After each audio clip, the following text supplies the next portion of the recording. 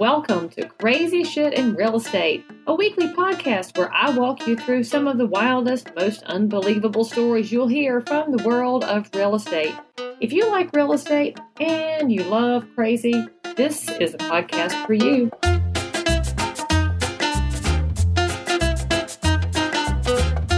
Welcome back to the podcast. I'm Leigh Brown, and this is Crazy Shit in Real Estate. Today, we have one of the best-known home inspectors in the entire country. He hails from the sunny state of Florida, and welcome Wally Conway to the show. Good morning. Thank you so much, Leigh. I'm happy to be with you. So, Wally, I would imagine that as a home inspector, you get to see all kinds of crazy things that you can't unsee. Leigh, we see lots and lots of crazy things, and as importantly, we hear some really crazy things. Oh, do tell. Well, you may recall, or your grandma may have shared with you, long ago in black and white, there was a fine television program by Art Linkletter, had a feature called Kids Say the Darndest Thing. Is that familiar to you? Well, I have seen it in reruns and on YouTube clips, because I am just so young. I completely understand that.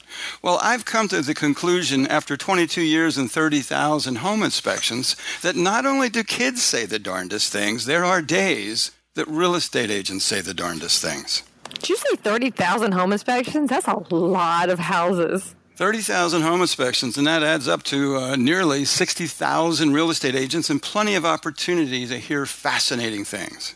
Oh, well, what's the craziest thing you've run into or heard? Crazy is rather relative, but I'll share a story with you from just a few years ago.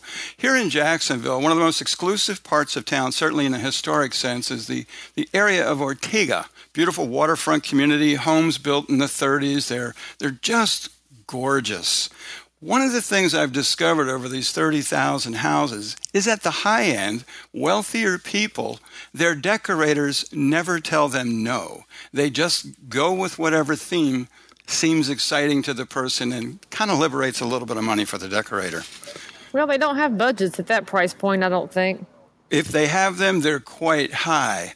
As it turns out, this particular person who was preparing to sell the home, they had, shortly after they originally moved in, taken the theme of the color plum through the entirety of the home. So it almost felt like you were maybe lost in a bottle of Cabernet. It was a really uncomfortable place to be.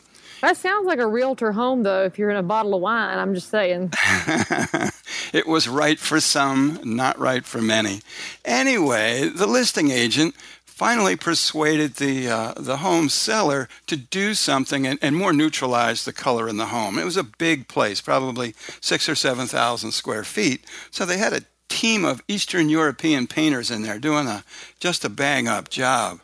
Simultaneous with that, the listing agent had suggested that they also have a home inspection as a piece of that whole listing presentation. That was another great idea.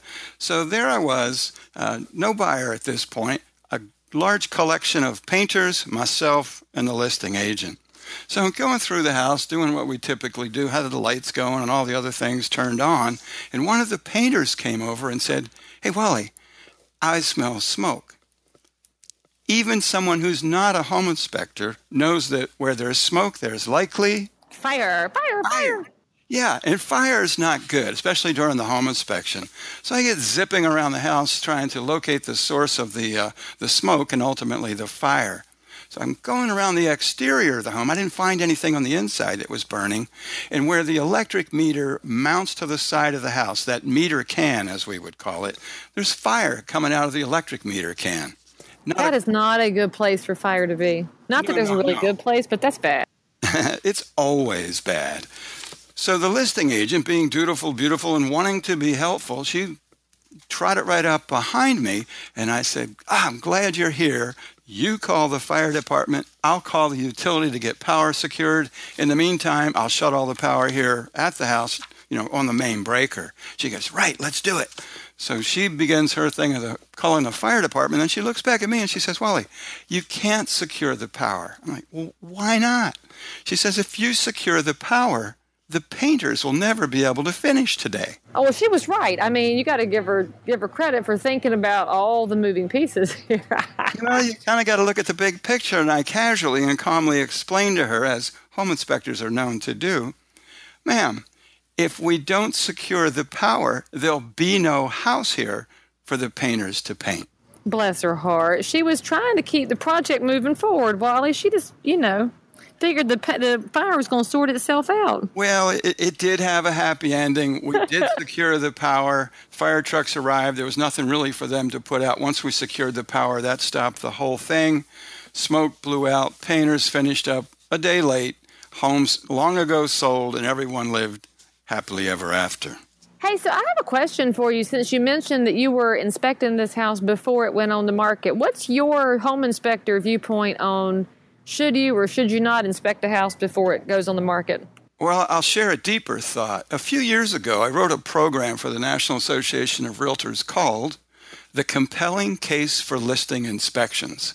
And it turns out there's data that supports the thought that a home that is inspected at the time of listing sells in less time and for closer to asking price. And translating that into agent ease, it means a payday that comes sooner and is larger.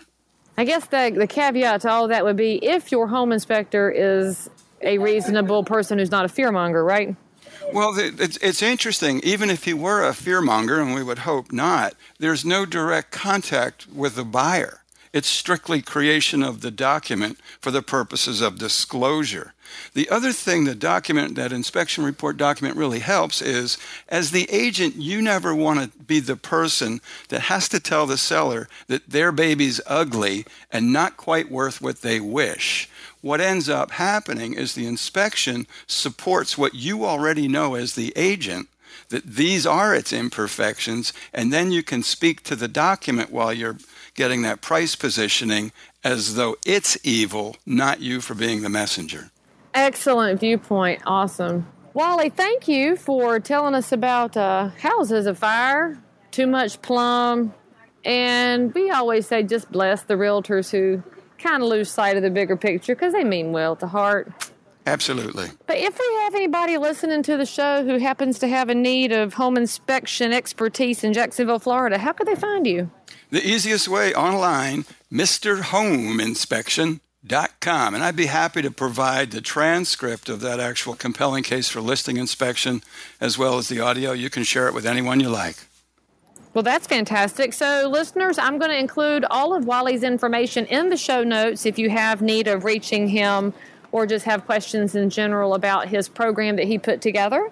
And if you are listening to the podcast and you're a realtor, an inspector, a vendor, a lender, a broker of some sort, or a consumer who would like to tell the world about the crazy things you have encountered in real estate that does not look like that polished up stuff from HGTV, shoot me a message and we'll be glad to feature you on the show as we continue to show the world what real estate really looks like in our efforts to make it better for everybody. Wally, thank you for being on the show, and to all my listeners, we will see you next time.